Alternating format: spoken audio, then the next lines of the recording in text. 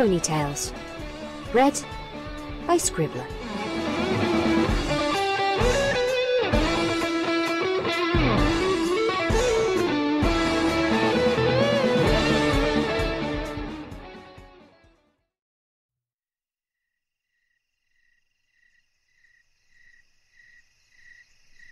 Scent by DegeTheMighty.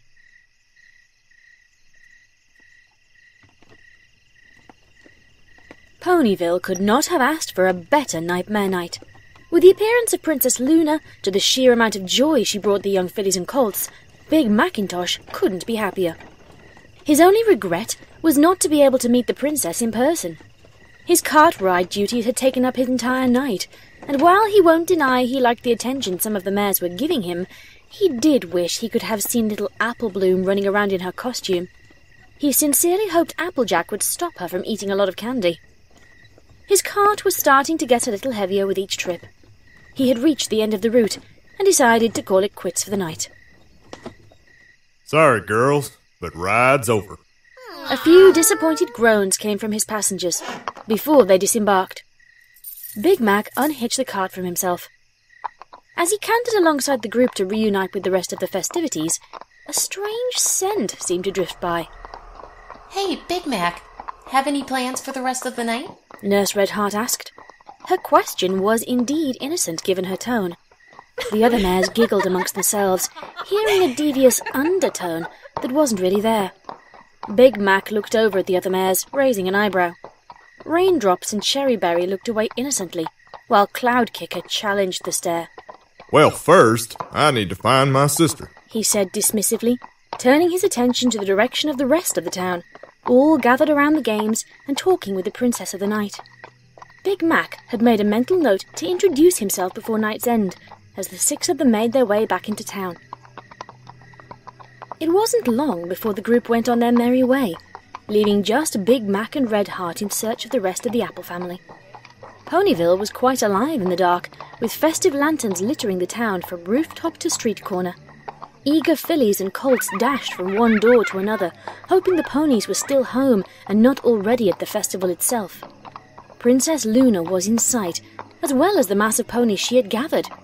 Now in the town proper, the red stallion basked in the scent of the multitude of sweets and the occasional perfume that dressed a passing mare.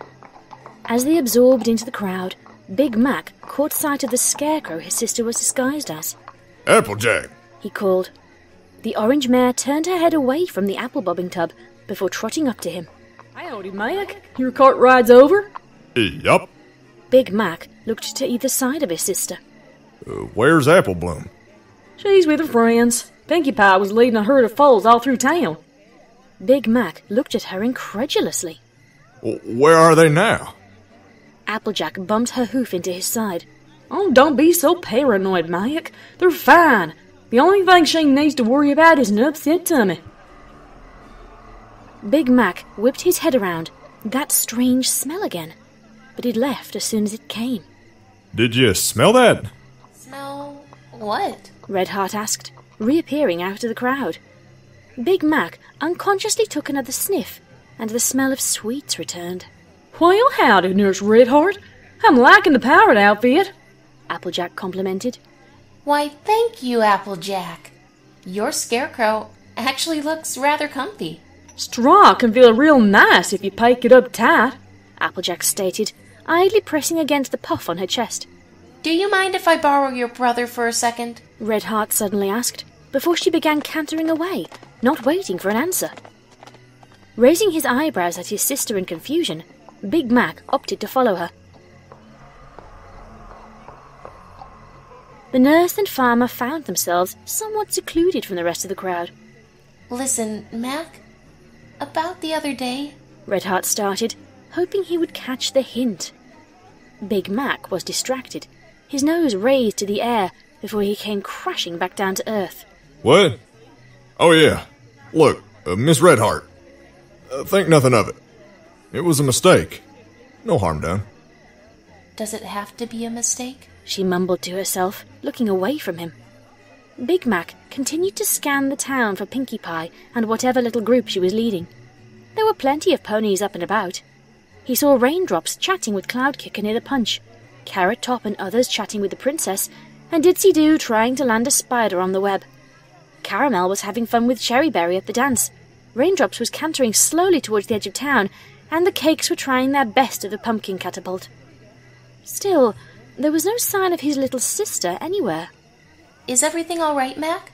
Red Heart finally asked, seeming rather sheepish all of a sudden. Yeah, I just need to find Apple Bloom, Big Mac stated, as he began cantering towards the stage. Red Heart was close behind him. You really care about her, don't you? Of course. She's practically my... Big Mac halted his words as he caught a glimpse of Cheerilee galloping towards Applejack. Concern and fear took him over. That can't be good. Come on! The two of them raced back to his sister. As they drew closer, Mac could hear shortened breaths and whimpering. Cheerilee was speaking frantically to Applejack. Big Mac noticed the Cutie Mark Crusaders right next to her, and paranoia escalated with the absence of Apple Bloom. What's going on? He shouted, finally upon the group. We can't find Apple Bloom, Cheerilee cried. Go on, girls. Tell him what you told me. Scootaloo was the one who spoke up. We were with Pinkie Pie, making our last rounds around Ponyville. There were only a few of us left once Pipsqueak had gone to bed. Pinkie was leading us back to town when... Sweetie Belle interrupted. When we started smelling this weird smell. It smelled kinda like... Big Mac froze as a shiver cascaded down the length of his spine. Like burned hair. Yes, like some pony accidentally put them in or something. Sweetie shouted. When Cheerilee came to pick us up, we noticed Apple Bloom was gone. Scootaloo finished. Overwhelming panic enveloped the red stallion, and he could see it was consuming Applejack as well. Where were you guys when Cheerilee picked you up? Applejack asked, speaking 1,000 words a minute. We were near Fluttershy's cottage, Cheerilee stated, trying her best to keep herself calm. Fluttershy's cottage, near the Everfree Forest. The mere thought shook Big Mac to his core. We need to go. Now. Red Heart stepped in. I'm coming with. If she's hurt... Don't even finish that sentence, Mac said, with a rather more threatening tone than the words warranted. Without another word, the group quickly galloped off in the direction of Fluttershy's isolated home. Big Mac's heart raced as he led the mares and fillies away from the town, the night getting increasingly darker. Glancing at the night sky, Big Mac noted tonight was a new moon. Maybe that's why she could be here, he mused. No moon to raise.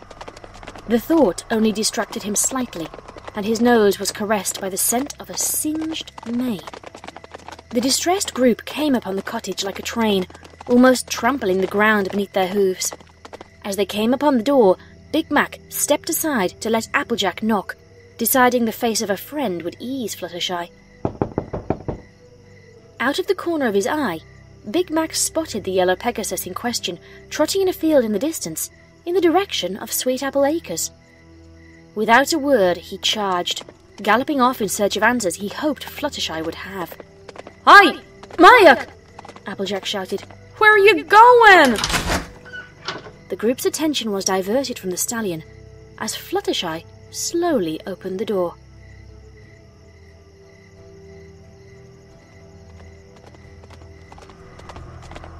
Mac's muzzle was assaulted by the odd odour, almost in full force as he approached the yellow Pegasus. He noticed it had changed. The smell of burning hair was now mixed with some other strange scent, something akin to blood. He was only a short ways away from her as she passed under the shadow of a tree. He was almost directly upon her as the odour grew stronger and stronger, starting to burn his eyes. The shade from the tree had covered the Pegasus entirely as she limped her way across the field. Big Mac opened his mouth to speak, but the stench grew almost palpable. His stomach threatened to vomit. It was impossible to see under the shade as he outreached his hoof to the very faint line of her frame. His hoof met nothing but air as his eyes cleared. The odour had vanished, as had the timid mare. He shifted his gaze before trotting around the trees a few times to ensure she wasn't hiding somewhere. But Fluttershy was nowhere to be found. Macintosh! He heard Applejack call from afar. Turning to face them, he could make out the shapes of the three mares. Applejack quickly pulled her brother into a hug as Cheerilee and Redheart came to a stop. Why did y'all just run off like that? Big Mac struggled to find the words as he tried to piece together what he'd just seen. We found Apple Bloom, Redheart said, obviously relieved. She went to Fluttershy's when she got lost. Big Mac's sigh seemed to shake the earth for the mares. The tension in his body still tightened, absolutely confused with what he saw. His fear continued to climb the longer he stood there. It's very late. Fluttershy is letting us spend the night at her place, Cheerilee said, as she began to trot back to the cottage. Big Mac followed on strangely shaking hooves. The stallion followed the four mares in shock. There was no real way he could wrap his head around it. Even thinking that his mind was simply playing tricks with him didn't seem a satisfying answer. Fluttershy had been there, and then she had not. The smell had nearly made him pass out, and then it had vanished. What had happened? He was broken from his terrified thinking by the sight of the cottage.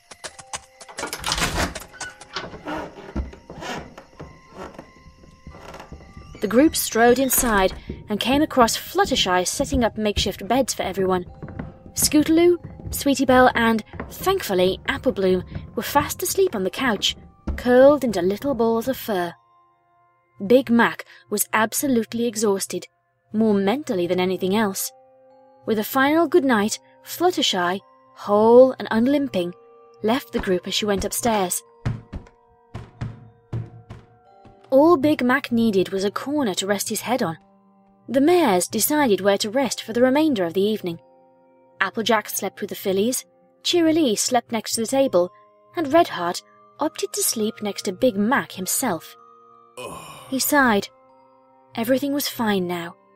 It had all been some kind of mental trick, probably brought on by stress and worry for his sister. Everyone was safe and sound, and he could finally put this rather disturbing night behind him.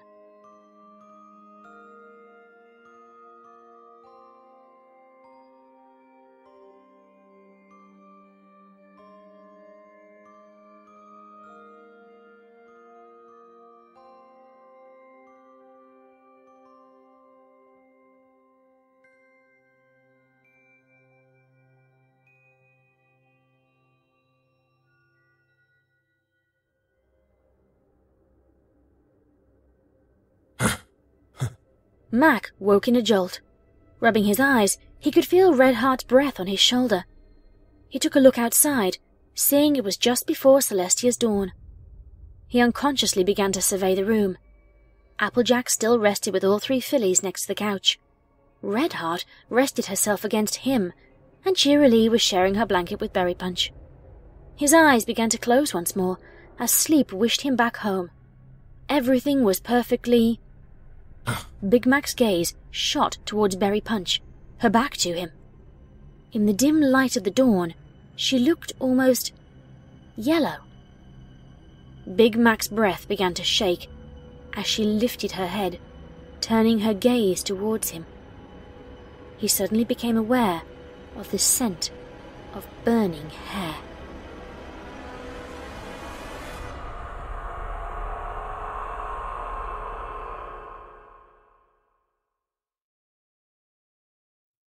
That was Scent. It was written by DegeTheMighty and read by Scribbler, with special guest voice actors Pegasus Pitch as the voice of Big Mac, Magpie Pony as the voice of Scootaloo, Wish Lotus as the voice of Sweetie Belle, and Gina Moravec as the voice of Nurse Redheart. Okay, thank you very much for listening. One day earlier than usual, which is quite impressive because I thought that this story may not get dubbed at all this week because work just kind of exploded at me. And various different things seem to have just demanded large proportions of my time, so... yeah, this is the fic that very nearly didn't happen. Thank you very much to everybody who participated in this one. This is the first time I've worked with Pegasus Pitch, who is a tremendously talented voice actor. And his Big Mac impression, oh my goodness. I mean, you've just heard it for yourselves. It's really hard not to be impressed by it. And then Magpie Pony, this is actually the first time that Magpie Pony has appeared on my channel, even though it's not actually the first time we've collaborated. The stories that she has voiced for me, however, are still in production, and being that this is the third darkfic in my month of darkfics, this one turned out to be the one that goes first. And, Wish Lotus, she does such a brilliant Sweetie Belle. And Gina Moravec, whom is actually the same story as Magpie Pony, that Gina and I have worked together quite a lot, actually. And yet, this is the first story that actually made it to air. Magpie Pony, Wish Lotus, and Gina are actually all in No Place Like Home, so you will be hearing their voices again. Don't know if you heard that. That was a little bark from Suki, who is not very happy that she's locked in the house and not allowed to go out in the garden. She's actually not allowed in the garden unless she's on a lead at the moment, in case she runs about and damages something, which she's letting me know with a very grumpy look and the vague barking, talking noises. She's not happy. She wants to go out. She wants to go and chase squirrels. You're not going out to chase squirrels, okay? Leave them alone. What do they ever do to you? They exist, apparently. Right, okay. I must love you and leave you, because I have sitting next to me at this moment, sitting next to Suki as well, a big bag of paperwork that I have to do. When do I ever not have a big bag of paperwork to do? And because I'm going to go on to do that, I will simply say, please make sure that you go and listen to episode 3 of Truth Be Told on the Lost Narrators channel, and episode 3 of Something Sweet to Bite on Emogak's channel. They are both brilliant, and they're both really starting to pick up in the action stakes now. The other thing I would like to recommend this week is actually something that I have been reading for a while. It is a Tumblr called Lacerator Lyra, but given that this is the month of Darkfics, it seems an appropriate time to recommend it, so link in the doobly-doo in the description below, and please go and read it. I will warn you, it is incredibly dark and incredibly violent, so if that is not your cup of tea, steer clear. But if you do find that entertaining, and you like the art style, because it is a very curious art style that the artist uses, by all means, go enjoy it. It's perfect for Halloween. Be lovely to each other, and good night, everybody.